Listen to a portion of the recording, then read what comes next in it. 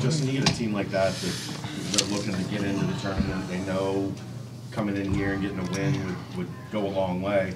How do you fight that off and make that comeback in the second half and get the win? Coming in with the same energy we had first half. First half, we created 15 turnovers. So in the second half we only created 2. That was a big difference between the game. They went up a 9-point lead, and it showed. It showed that we didn't bring out that energy in the first half like we did the second half. But down the stretch, we got back to playing defense first. You missed the first 3. Were able to bang in the second one there at the end. That's just the confidence of erase the memory and shoot the next one. Yeah, coach always tells us, you miss a shot, you make a turnover, get it back on defense. Don't worry about it. Worry about what we need to focus on for the team. You the second option on that play was Jerry supposed to drive if he had something and then kick it out if he didn't. Yeah, it's everybody's option. Coming off, Jerry get the ball, he do whatever, and if he ain't got nothing, everybody need to spot up or everybody need to go ahead and be ready to shoot or make a layup. You described that shot. Semi-hook over fall gave you guys the lead.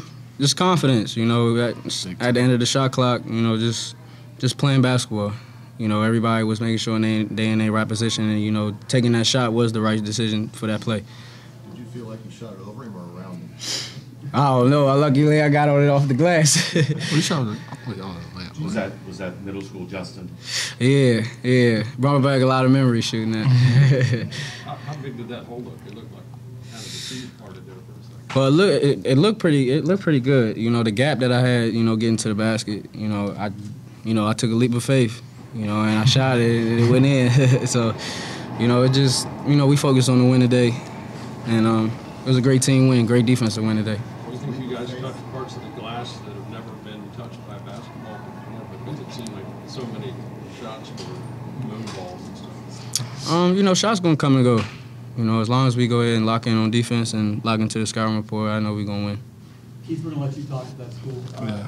You guys have won so many times in a row in this building against the American Conference foes. Is that the kind of confidence you rely on in a game like this when you're down 8 in the second half? Yeah, just the fans, bringing that energy with us, just playing hard, plus the fans just screaming like loud, just cheering for us, just give us that like I say extra push, to be honest.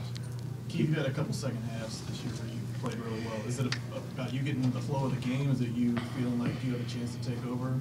Why are you so big in those moments? Only thing I can say is just playing hard, worrying about defense and rebound. The offense is going to come, so if it helps. Well, it worked tonight, so got to keep playing hard, that's all. Justin, you do anything different in practice, anything different to prepare for a 7'6" guy? You get coaches with brooms like I mean, we just take it as a grain of salt, coming into the game. Someone that big is not normal. So, we just come in, we got to follow the scouting report. Whatever the scouting report says in practice, that's what we follow. That's a leap of faith you talked about. Was it a leap of faith that he wouldn't be there or that he would get there before he could? I get there before he get there. Put it high as possible. Put as high as possible so he can't get it. He knew he was going to be there. Yeah, there was something. It was the end of the shot clock. I got to put something up. Keith, do you guys have a sense where Allen did a really good job on Jaren and kind of was able to slow him down? Is there a feeling like we've got to step up and kind of fill that scoring void and make some things happen? Yeah, because each game Jaren's a leading scorer, so teams are going to try to trap him, just disturb him. So we just got to just step up, to be honest, and just get ready. Trey's hit a couple threes this year, but not quite that big. Is that just, I know it's the end of the shot clock, but how far he's come to be able to take and make a shot like that? Confidence, to be honest, just confidence. That's exactly what it is. Like I said, I didn't been with Trey, and on them late nights, working on that, and I told him, if you get that shot at 3, I know he's capable of making it, and I keep telling him to take it. Did you know Jaren was going to find you on that shot?